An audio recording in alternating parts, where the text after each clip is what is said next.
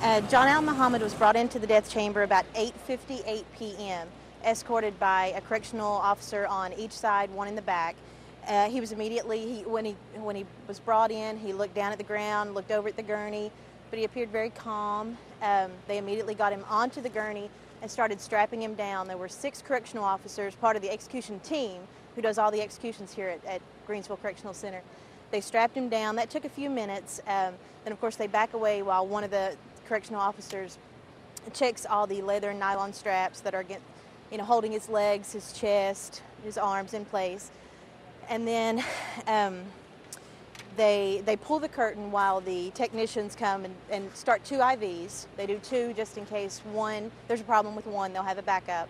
So that took a couple of minutes, and then they pulled the curtain back, and Muhammad was lying with his arms out to the side. The warden asked him, "Mr. Muhammad, do you have any last words?" They put the tape recorder there, and Muhammad stared stoically at the ceiling, didn't blink, and just let the moment pass. They stepped away.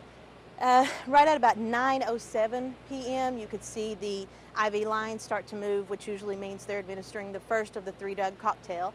And at right after that, he took about 7 deep breaths, and then at 9:08, he was motionless. During the execution, while he died, it was very quiet.